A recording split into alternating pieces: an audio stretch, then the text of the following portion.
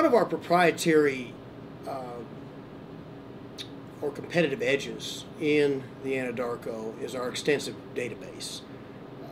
We have, from the beginning of operations, which started in 1990, was the first well we operated in the Anadarko Basin. We've always made it a point to collect extensive geologic data, both rock data, cores, cuttings, as well as full suite of logs. These were mainly vertical wells.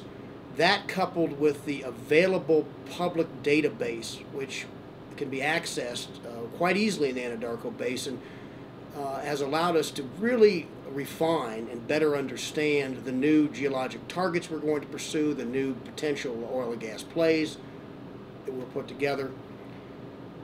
And one of the aspects that we've always found attractive about the Anadarko Basin, and again one of our reasons to become experts in that area, is there's a variety from an economic standpoint of depths that you can drill to find oil and gas. We have traditionally been a moderate-sized independent producer focused on projects that are not so price sensitive.